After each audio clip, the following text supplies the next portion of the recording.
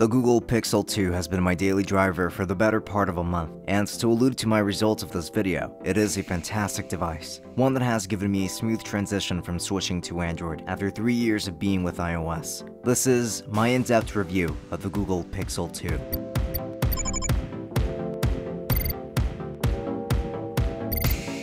The exterior design consists of aluminum, but has some kind of thick coating on top that makes the phone very easy to hold. The design itself is very sleek and low profile, but I find it to be more on the elegant side. I like to put a skin on everything I own, so I wrapped my Pixel in the dragon skin from Dbrand with marble around the glass panel. The front consists of the 5-inch 1920x1080p AMOLED display, the dual front-facing speakers, and the 8-megapixel front-facing camera that supports a resolution of up to 1080p. On the back, there's a fingerprint sensor and the 12.2-megapixel rear-facing camera that supports a resolution of up to 4K at 30 frames per second. On the right, you'll find the volume rocker and the sleep-wake button. On the left, you'll find the SIM card tray. On the bottom, you'll find the USB-C port for charging, transferring data, and inserting your USB-C adapter to a 3.5mm jack, to suffice for the annoyance of a missing headphone jack. This device features a 5-inch 1920x1080p AMOLED display. As I just mentioned a bit ago, most Android flagships have higher resolution displays than the normal, smaller Pixel 2. This, however, is a fantastic display.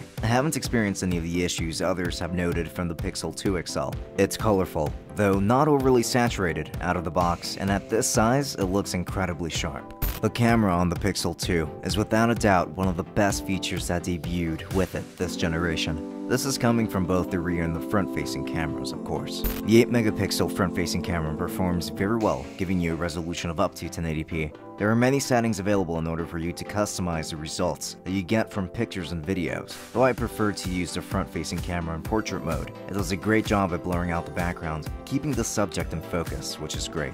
As good as the front-facing camera is, however, the rear-facing camera is among the best that I've tested. Portrait mode looks even better through it, and what catches my attention so much is how smooth video is. Thanks to the aggression delivered by its software stabilizer, it is difficult to beat.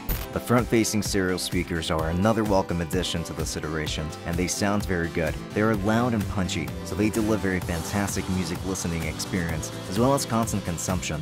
Listen.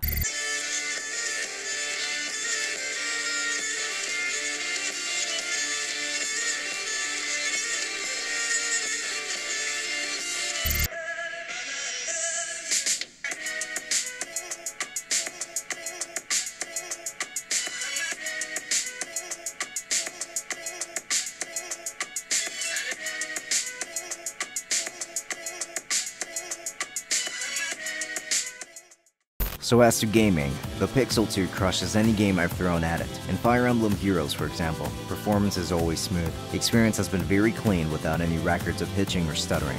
Middle-earth Shadow of War is my substitute for when I'm not home and can't play the PC version. But anyway, performance is still fantastic, and I haven't seen any signs of slowing down. Again, very nicely done. If you're into emulating, then you'll find that the Pixel 2 still handles that very nicely. I can, however, only speak on the performance with Persona 3, since I'm trying to catch up with the franchise. This is running on the PPSS PP emulator, and it handles it beautifully. As for Geekbench, I let my Pixel run the benchmark for a few minutes until I finally got my results. It scored 1915 in single-core and 6335 in multi-core. Other awesome features that have made it to the Pixel 2 include its water resistance rating of IP67. This means that it will easily survive getting splashed on by most liquids without damage. Fast charging is still prominent with the Pixel 2. If for some reason my phone has a low percentage and the day isn't fully over, which doesn't happen very often, more on that soon. Leaving it charging for about an hour will get me to near 100%, around so, from 20% at least from my experience that is. Which leads to battery life. The Pixel 2 has to deal with Bluetooth being turned on 24/7 because I have it paired with my ZTE Quartz. Content video streaming and web browsing while still streaming these videos. A normal day also includes music streaming and taking pictures. The Pixel will easily last me through the day, from morning to end of the night, with still some battery to spare, which is very impressive. As for usability, I've been an iPhone user for almost 3 years after having a bad experience with Android in the past. It's been a little bit of a challenge getting back to learning how to use it, and how to really make the most out of it. However, I don't think I'll be going back to iOS for a very long time. It is true what people have said about stock Android being smoother and easy to navigate through, and while still being very inviting to new users, the camera is fantastic and launches very quickly when needed.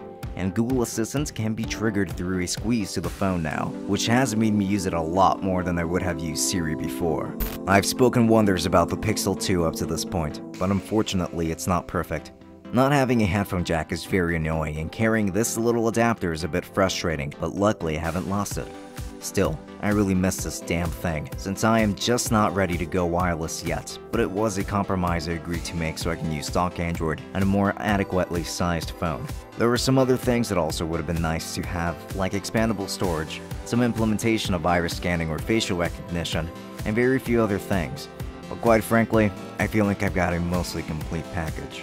To finally conclude this video, I'd like to say that the Pixel 2 has been one of the fastest phones I've ever used. I do not care for thin bezels or a curved display, but I do care for a good-looking display, which the Pixel definitely has. And even though many would argue that it looks outdated, I think that for its functionality aspect, it is definitely worth it. I personally really like the design, and I'm happy to finally say that I will stick to Android for a good while. For more content, make sure to subscribe to our channel, and to stay updated when a new video comes out, make sure to click on that bell and enable notifications. For links to everything featured in this video, expect to find those in the description. This has been Francisco from Tech Summit. Thank you for watching, and I will be seeing you all later. Enjoy!